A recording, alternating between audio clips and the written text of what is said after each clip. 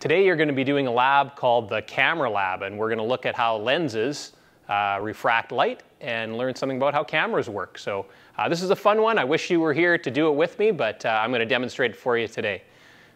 Here we go. Today you're going to be doing a lab that I think is one of the most interesting labs that we do, and it's unfortunate that you're not all here to do the lab yourselves, but I'm going to demonstrate it for you today. It's called the camera lab, and we're going to see how a camera actually works. We won't make a real camera, but we'll make a simulated camera that shows you how a camera works. It actually is also very similar to how your eye works, and we'll compare the camera to the eye. So we're going to look at a diagram here to compare what the camera and the eye are like. So let's quickly just look at this diagram.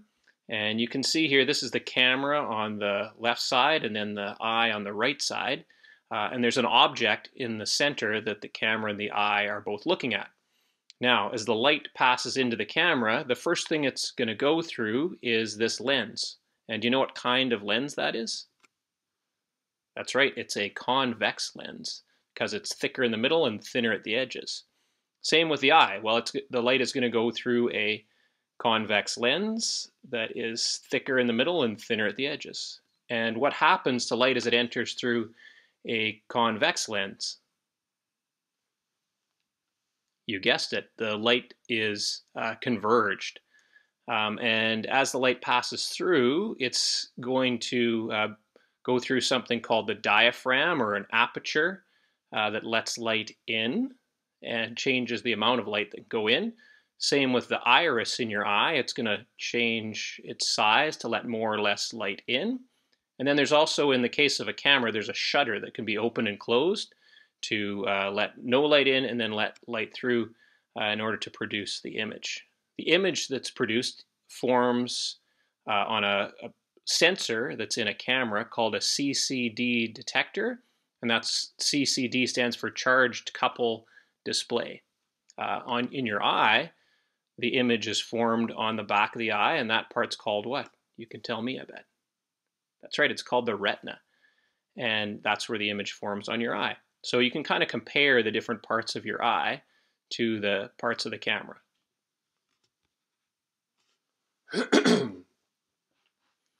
Now we're going to look at what happens during this lab. So if we go through the lab, it says here that a camera is a basic device. It's very, very simple.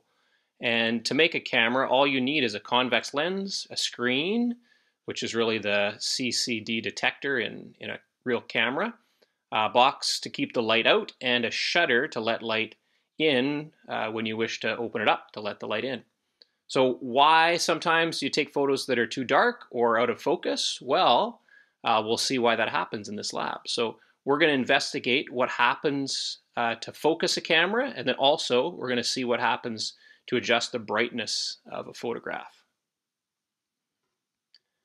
And a couple things just to note here. There's a definition of what refraction is. So that's when light comes through some sort of material or media and the light bends as it moves through. And then lenses, well, what do lenses do? Well, when light hits a curved piece of material, clear piece of material, well, it refracts or bends as it moves through. And we're going to look at how those are used in a camera. So a convex lens is what's used in a camera, and we're going to look at that in more detail here. So it says a convex lens is a curved, in the center of the lens, has a curve in the center of the lens that's thicker than the sides. These lenses refract the light rays towards the center of the lens. For this reason, they're called converging lenses. A plain convex lens has one curved surface and one flat surface. A double convex lens has two curved surfaces. So in cameras and in your eye, you actually have a double convex lens, which is like the one in this diagram here, and they converge the light. So light rays that are parallel, these light rays here are parallel, they're right on top of each other. The light that passes through convex lenses is parallel, and it'll all be refracted to converge at a single point called the focal point. So this point right here, we've talked about this before, is called the focal point. And that's where the image is focused. Only light rays that come from an object that are very far or infinitely far, so as far away as possible, are always parallel, like in this example here.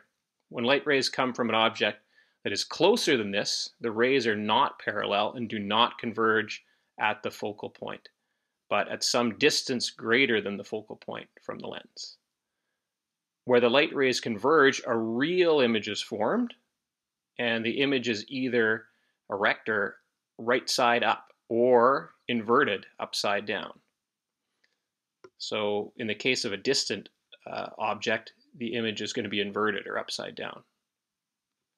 So in this experiment, we're going to see how a convex lens can produce an image just like a camera or just like your eye. So we're going to go through the different parts here of of the lab that we're going to do. So you're going to have a meter stick and some meter stick holders. You're going to have a double convex lens, and in our case, we're going to use a magnifying glass. And you're going to use a candle, a screen holder, a screen, and then an aperture, which is just a piece of black paper with two different sized holes in it. So the first thing we're going to do is we're going to put the 2 meter sticks onto the holders and set up the candle at one end of the meter stick.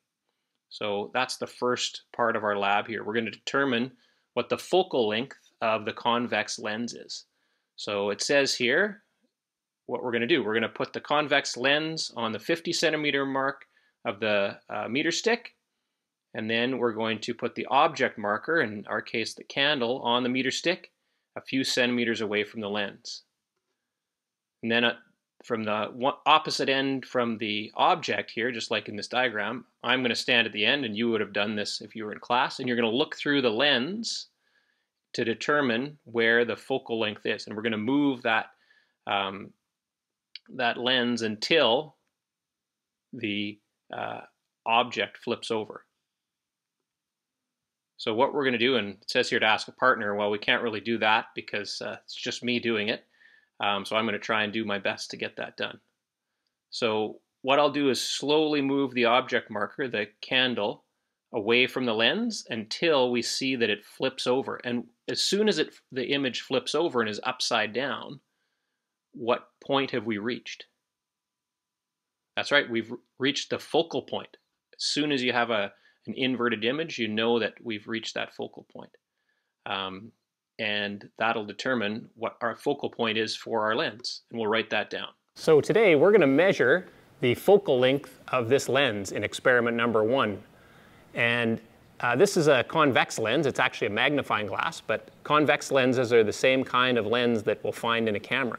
So today what I'm going to do is I'm going to find out the focal length of this lens. Now, how do I do that? Well, I'd have to know what the focal point is. So what is the focal point of a lens? That's right, it's the point where the light rays actually cross or converge all together in one point. And what happens to the image at that point? If it was right side up at the focal point, it would now go upside down and flip over and be upside down. So as soon as that happens, I'll know I've reached the focal point of this lens. So I'm going to try and do that. So I'm going to place the lens at the 50 centimeter mark, and I'm going to slowly move the object, the candle, until I see it flipping over.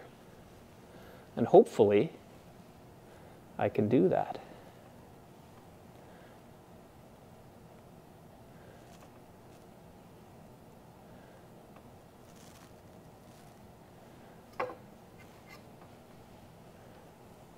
It's getting close.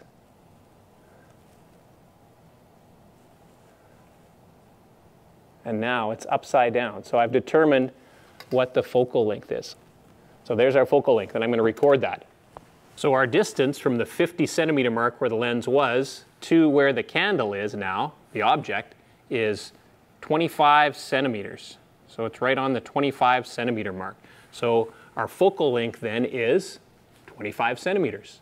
Now we're going to be looking at experiment number 2, and this is the part where we get to see what a camera is actually like and how it works. And also, I guess, how your eye works as well, because they work in a similar way. So we're going to set up our camera so that we can actually do some measurements to see what happens to the size of our image based on how our lens is positioned. And so we're going to set it up just as our procedure here on our lab tells us. So it says put the convex lens, the magnifying glass, on the 50 centimeter mark of the meter stick. So our lens will go right in the center of our meter stick. And the second part says to place the screen in its holder. So here's our screen. We'll place it in the holder and we'll put it at the end of the meter stick. And then it says have the millimeter markings running vertically. Well, I'm actually going to use a ruler instead of the millimeter markings. It'll just be a little easier. And then part 3 says on the opposite side of the lens from the screen, place the object. So the thing you want to take a picture of, or our object in this case, is our candle. And then it gives you some instructions here about what to do, and then also make sure you don't get wax on yourself. You're not going to have to worry about that because, well, I'm doing the experiment, and unfortunately you don't get to do it this year, but you can watch it. It is a fun lab, and I'm sorry you guys missed out on it. Okay, so with number 4 here, it says we're going to start at 2F. So it says move the object to a distance that is exactly 2F from the lens. What does that mean, 2F? That's right, it means 2 times the focal length because it's double the focal length. So F stands for the focal length and 2F is double that. So then we're going to move the lens until the image is focused. So we're going to put our object at 2 times that focal length. Well, our focal length was 25 centimeters, so we're going to put it at 50 centimeters from the lens.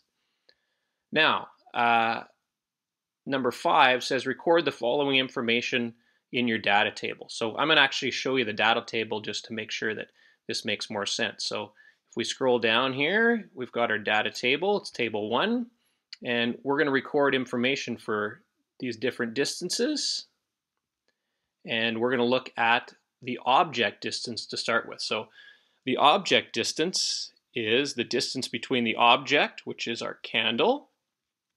So the distance from our candle to our lens.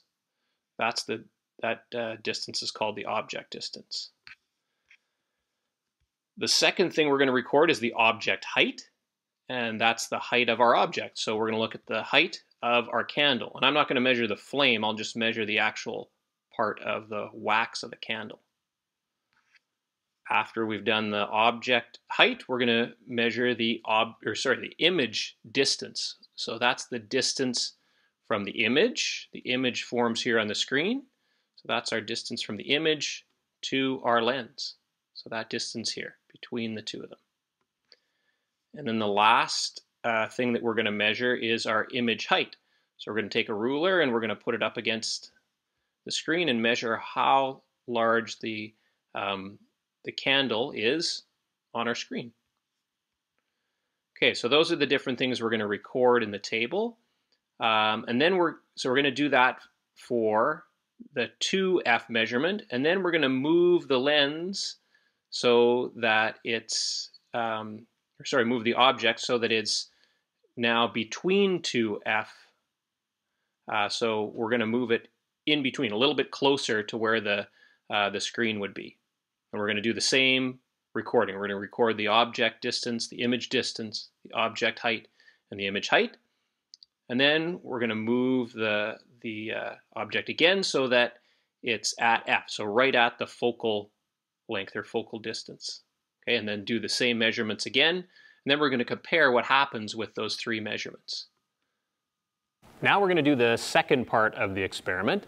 And in this part, experiment number 2, we are going to measure the distance between the lens and the object. So that's called the object distance. So we're going to look at what the distance is here, and we're starting right at the very end of the meter stick.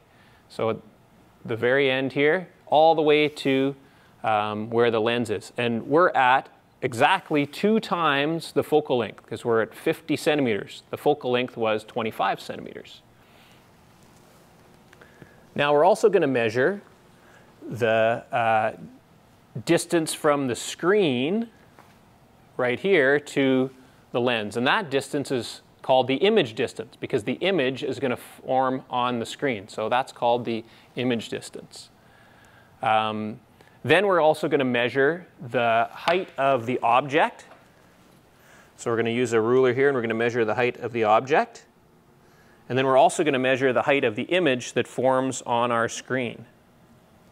So now what we're going to do is we're going to measure the different parts of the lab. So we're going to start by putting the object, the candle, at 2 times the focal length. And I'm going to move the lens now until I get a focused image on the screen. So I can keep moving it this way, and eventually I should see an image that appears on the screen. So that's a good image. It's quite small, but you can see that the image of the candle now, the object, is actually upside down, but it's focused. So I'm going to put the lens down right on the meter stick, and I'm going to determine what the distance is from the lens to the object, and that's the object distance. I'm going to look at the distance from the lens to the screen, and that's the image distance. And then I'm going to measure the height of the image formed on the screen, and I'm going to measure the height of the object. So I'm going to start with the image just because that's probably the hardest one. So I'm going to measure that.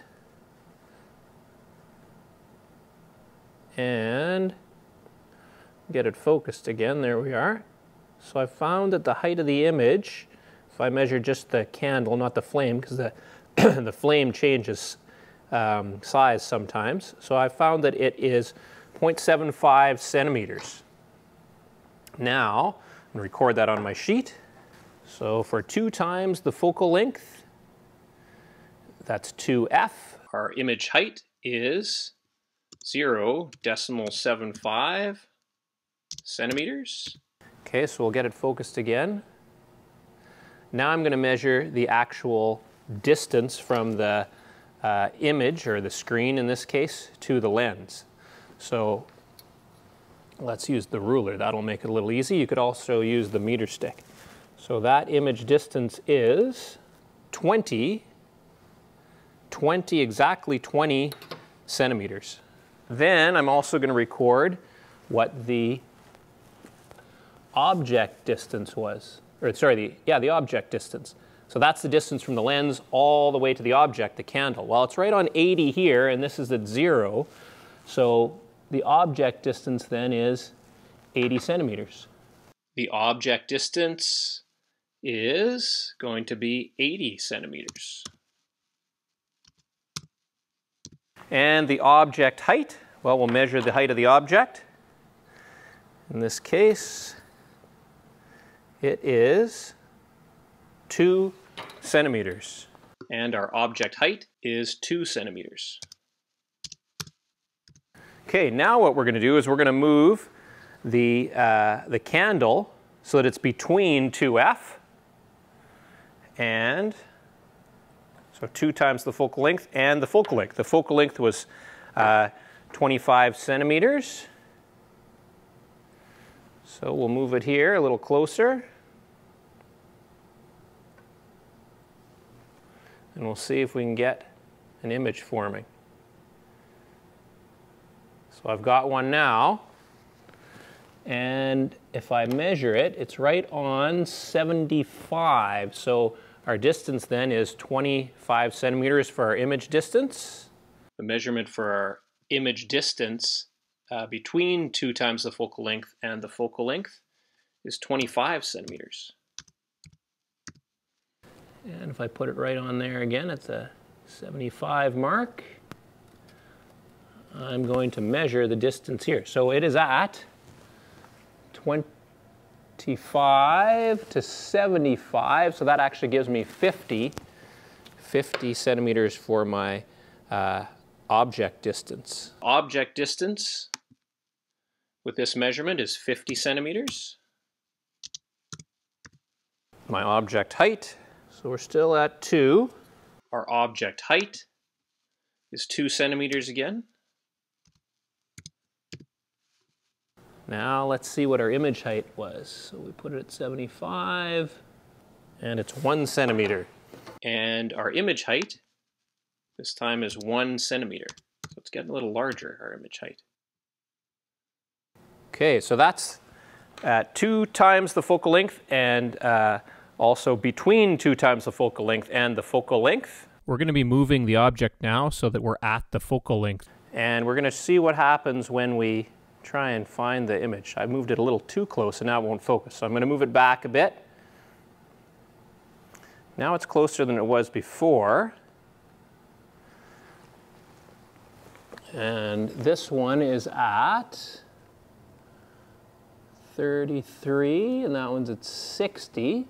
We should have 27 for our object distance. At the focal length, at F, our object distance is 27 centimeters. And let's check out our object height. Again, it's at 2 centimeters. It's 2 centimeters. Again, it seems to be staying the same, which kind of makes sense. It might have changed by millimeters, but generally it's staying exactly the same. Now let's see what our image distance is. So our image distance is at 63, and so that would mean that we have 37 as our image distance. And our image distance is 37 centimeters. And our image height, let's measure it. So we are at 3 centimeters. And our image height is 3 centimeters. So the image height seems to be increasing as our object distance gets smaller. And or as our image distance gets larger, the image height is increasing. So now what we're going to do is decide what happens to the image in terms of its size compared to the object. And we're also going to fill in the column that decides whether the image was upside down or whether it was right side up. So if we look at the first row here where it says 2 times the focal length, well, if we look at the image height, in this case, it was 0.75 centimeters. And if we compare that to the object height over here, which is 2 centimeters, well, what do you notice about the size of the image? Is it reduced, which would mean smaller, and large, which would mean bigger, or the same size? That's right, it's reduced. So we're going to type that in here. And if we look at the next one, the next row here, which is between 2 times the focal length and the focal length, well, the object height is still 2 centimeters, and the image height is 1 centimeter. So it is reduced. And if we compare the size of the image at the focal length, well, it's 3 centimeters, and the actual object height is 2 centimeters. So in this case, the image is enlarged.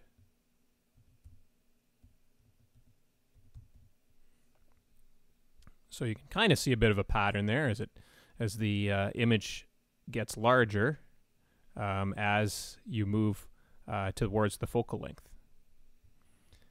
Now, for the image, whether it's right side up or upside down, in all our cases, the image was upside down, so we say it's inverted.